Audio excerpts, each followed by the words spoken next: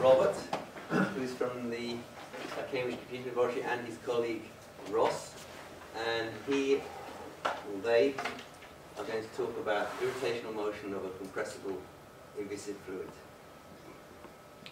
Thank you very much. The irrotational motion of a compressible fluid has been studied for a very long time. An example of a compressible fluid is the air, and it has sound waves and things like that.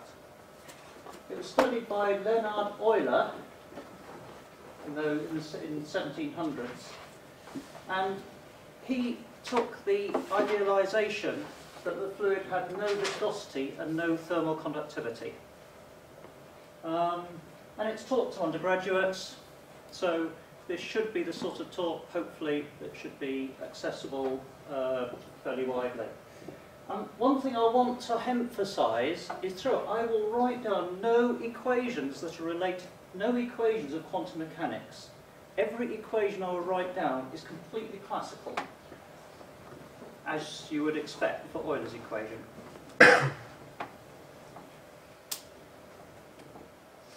This is Euler's equation.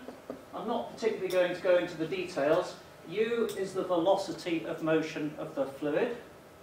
du by dt plus u dot grad u is really the Bernoulli term, and minus 1 over rho grad p. Rho is the density and p is the pressure, so that's like a force pushing the fluid around. And what most people do is they say, well, if the fluid is compressible like the air, then at low amplitude it reduces to this equation, which is the standard wave equation, where it turns out c is the speed of sound, c squared is dp by d rho. And it has solutions like this, for example sound, and slightly more exotic solutions, and these are breaking the sound barrier. Hopefully fairly familiar with that. Now, here are some what are called rotational solutions. I'm going to look at irrotational solutions, but let's just first of all look at rotational solutions. This is a hurricane. And what happens in this hurricane is that if I were to walk around like that, the wind would always be at my back. And so the integral of the fluid speed times dot, the length that I follow, integral udl, is not zero. That's what we mean by a rotational solution. And we're going to look at some irrotational equivalent solutions that are like these, but irrotational. Another example is something that happens in dolphins, which is that these are little air rings, and they're a bit like smoke rings in fact. And what happens is there's rotation around the thing, and I've got a video of it. What you'll see is, hopefully this will work.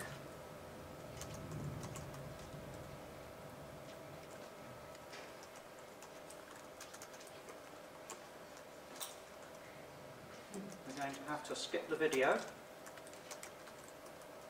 skip to the advert.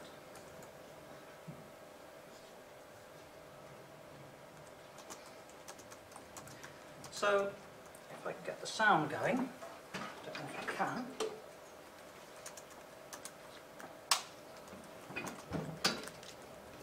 The dolphin goes up to this surface and has created this little ring, which he then plays with. Very beautiful. And this is the equivalent, I would almost say, of a high energy particle accelerator, because you can see that these things act a bit like what in other fields you would call a quasi-particle. And these quasi-particles can split up and so on.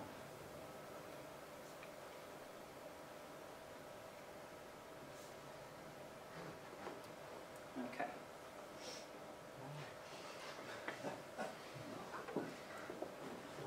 So, there are solutions like that, but I'm going to look at irrotational equivalents of that. Irrotational solutions. I'm going to call a quasi-particle, a bit like the things that the dolphins were playing with. So this is a solution to the wave equation.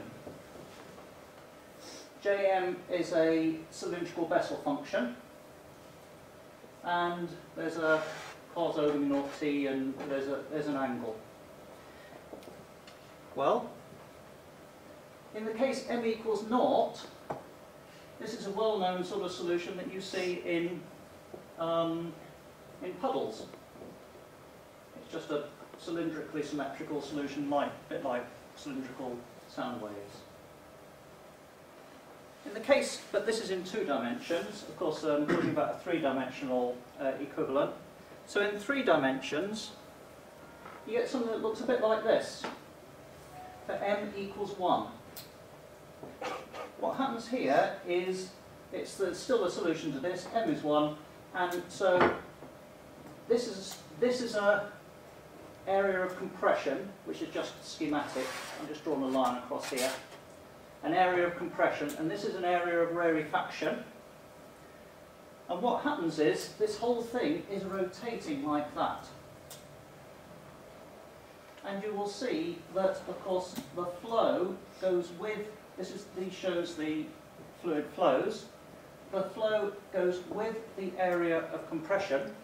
And in the rarefaction, of course, because the rarefaction is going that way and it's a negative density, the flow is in the same direction. So the flow is symmetrical, and it turns out the flow is completely irrotational. If you took a path around here, the wind would be on your back here, and it would be on your front there, and the total would be 0.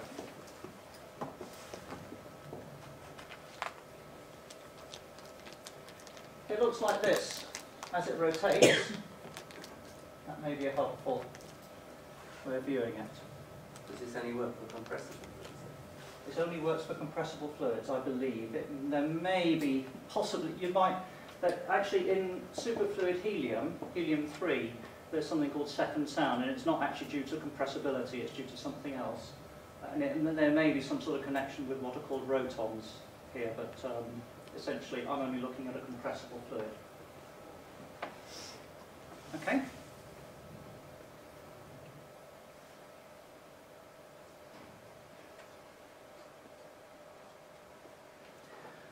Okay. Of course, if you curve that eddy, these solutions I've just described, they're documented, but they're generally reckoned to be unphysical because they're infinitely long, and something that's infinitely long has an infinite amount of fluid energy. It's not very physical.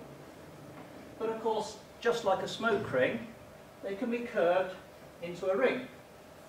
And you get a quasi-particle solution which is similar to the dolphin air rings we saw earlier. This is one of them. I won't particularly bother. I'll focus on the pretty stuff rather than the equation. But for those who are interested, this is a spherical Bessel function where you're doing integration along the. It's a sum of spherical Bessel functions based around here. So it's a solution to the wave equation. And if you want to see what that looks like. It looks like this. So what you can see is, right, this is the area of compression, and it's twisting around like that. And it turns out that if you had an imaginary sort of particle entrained in the fluid in the middle, the particle would go up and down like that across the centre line. This looks actually remarkable. This pattern here looks remarkably like the pattern we saw earlier with in 2 dimensions in the surface of a puddle.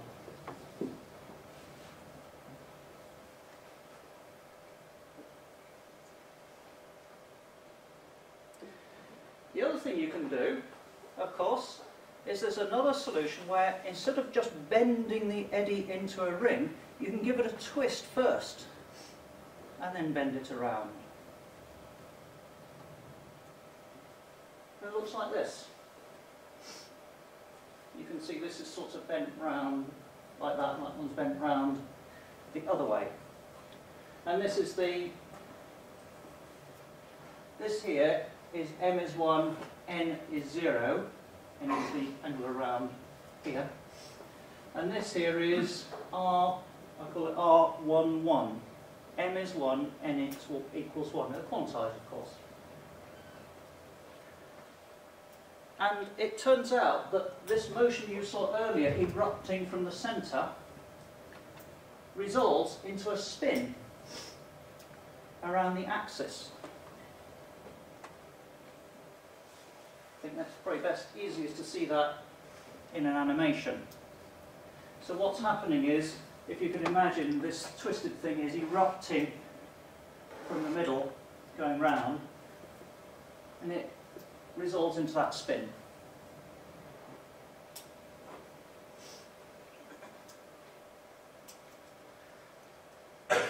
Whilst the